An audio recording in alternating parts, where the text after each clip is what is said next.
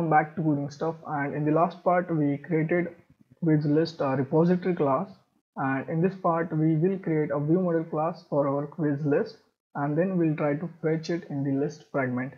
A repository class is done.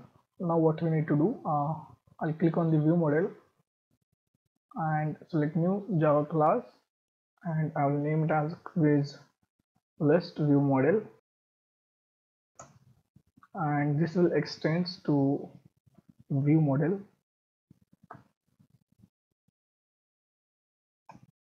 And inside this we'll first create one mutable live data list, and inside this we'll write quiz list model, and let's name it as a quiz list live data, and let's just initialize it as well here. So new mutable live data and then semicolon. Then we will initialize our repository. So quiz list repository, let's name it as a repository equals to new quiz list repository, and here we need to pass this. So just press here Alt Enter, and it will ask to implement on FireStore task complete two methods. So click on OK, and again we will create one constructor for this class. So public quiz list ViewModel, and we'll pass nothing here, but what we'll do, we'll use our repository dot get quiz data. So in this in the constructor what we are doing, we are calling the method of a repository class that is get quiz data. So inside the get quiz data, what we are doing, we have created one reference as you can see here, and the collection name is quiz, as you know, and then we are just getting the data from that quiz reference. And yeah, so it will run the Firebase query as soon as the constructor of this class is invoked. So yeah, now we need to implement this quiz data loaded method. So what we need to do, we'll just quiz list live data dot set value, and we'll set the value of quiz list models that will get passed in this quiz data loaded method.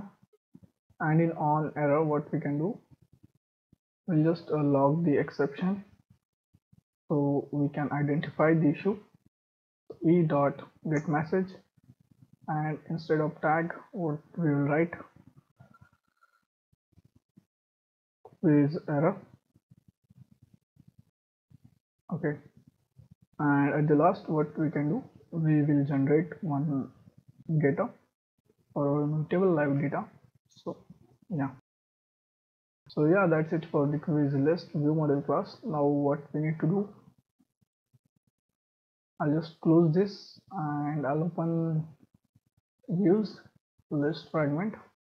So yeah, we haven't done anything yet here. Again we will add one progress bar here. So search for progress bar, let's just constrain it, let's keep it in the middle, so constraint from all the sides.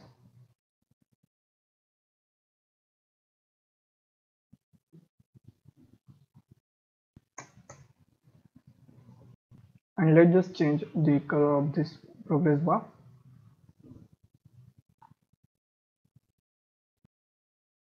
Indeterminate tint, and here I'll write light sky. So yeah, now we'll just initialize our widgets. So we have the recycler view, let's name it as a recycler view. Then we have one progress bar, let's name it as a progress bar, and okay, only this much of stuff. And then also we will have to initialize our now controller. So now controller, and then we will require our view model. So quiz list view model, let's name it as a view model. So now we'll override on create method, and let me just delete these annotations. And from sign up fragment, what we can do, we'll copy the view model initialization and I'll paste it over here. So instead of auth view model class, this time we'll need quiz list view model dot class, and this will happen. Okay, and lastly we'll override on view created method. Let's just delete the annotations of jedwins. Okay, so in here first let's just find all the IDs of our widgets.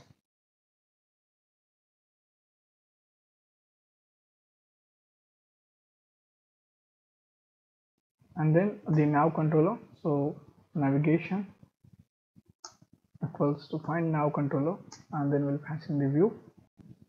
So yeah, so now we will set some properties to our recycler view. So dot set has fixed size, we'll pass in the true, and the layout manager, so set layout manager, new linear layout manager.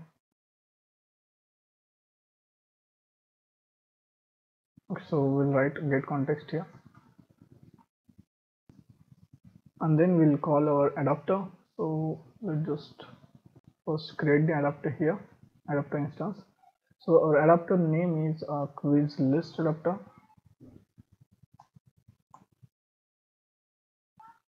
Let's just initialize it over here. So adapter equals to new quiz list adapter, and then semicolon.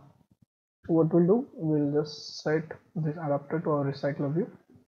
We'll pass in the adapter, and now what we'll do, we'll observe the live data. So ViewModel dot get quiz live data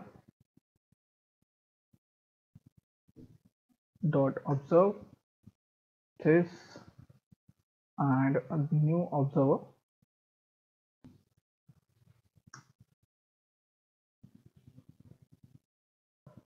So instead of this, we have to write get view lifecycle owner in the on view created method, and then in on change, for first of all we'll just invisible our progress bar, so this will be gone,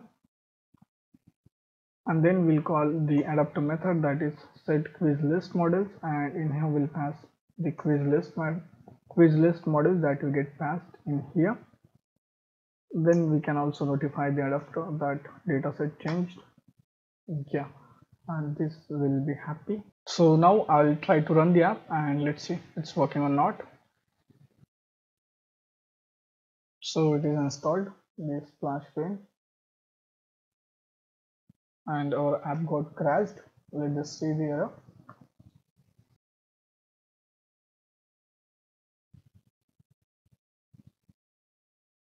So yeah, the error is attempt to invoke interface method list.size on a null object reference. Yeah, okay. So let's just open our quiz list adapter, and inside this what we can do, we can have one check. So if our list, what was our list name, quiz list models, so quiz list model is equals to null, we can return the 0, else we can do this part. Okay, and now let's try to run the app again. So yeah, the progress bar. Okay, so since we fixed this issue, our app still doesn't load the data, so we need to fix one thing in the FireStore database. So just open your Firebase project and click on the FireStore database, and then in the roles, so instead of if false, just write here request.auth is not equals to null, means the user is authenticated, and then click on the publish. So yeah, and you can check your data as well. So collection name is quiz and everything is correct. So now I'll try to run the app again and let's just see it's working or not. So yeah, it's installed and it loads the data. So yeah, we need to fix some things like margin and all that. So based on your internet connection speed, it will take time to load the data, but you can also store the thumbnail of the image into the FireStore. So now what we need to do, we need to add on click listener to each item so we can navigate through the details fragment. So now we'll work on that. Let me just minimize that, and inside the each quiz, what we can do. So to fix the margin, what we can do, we can add a horizontal margin. Just write margin. So margin horizontal of 20 dp or maybe 15 dp, and margin vertical of 10 dp, or instead of margin vertical we can write margin top of 10 dp. So yeah, and this will fix, I guess. So now what we need to do, we will need to add on click listener. So in the quiz list adapter, in the inner class, we have to find the ID of our constraint layout. So in here, constraint layout equals to item view dot find your ID, dot id dot, it should be constraint layout, and semicolon. Then we'll add on click listener to our constraint layout. So set on click listener, and we'll pass this here. Press alt enter and make quiz list view holder implement the on click listener, and we'll get to implement this on click method in here. So in this method what we'll do, so to implement on click, we need to create our own interface here. So public interface on item clicked listener, and inside this we will have one method right on click, or let's just name it as on item click, and inside this we'll pass in the position of the item, so int position and then semicolon. Let's just create a member variable of the interface private on item click listener, on item click listener. Let's just make it capital in here and in here as well. So yeah, this will be happening, and then in the on click method, and then in on click method we'll call that on item click listener dot the method, and we'll pass the get adapter position. So yeah, and then what we can do, we'll create constructor of this class. So public quiz list adapter, and in here we'll pass in the on item click listener, clicked listener, yeah, on item click listener, this dot on item click listener equals to on item clicked listener. Okay, yeah, so it is saying one error, so it is in the list fragment, of course. So here we need to just write this, and it will ask to implement it. So make list fragment implement the interface. So now we will have to implement this on item click method, but one thing, we'll also need to pass the data between the different fragments, like we need to pass the position. For that we will have to, so for that we will have to add safe arguments dependency. So just search for safe args dependency,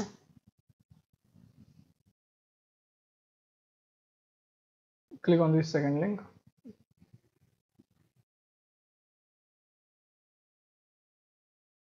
copy this dependency first, and we need to paste it in the build.gradle, the project level in here. Don't click sync now, so we will need to copy the plugin. So copy this, and now click on the sync now. So yeah, it is synced. Now I'll just close this, So now I'll open the nav graph, and we need to add argument to our detail fragment. So just click on the detail fragment and then arguments. So we name the variable as position, and this will be of type integer, and the default value will be 0. Click on add, and okay. So now in the list fragment, what we need to do, we'll write list fragment directions, this one dot the capital one action list fragment to detail fragment, and let's just name it as an action.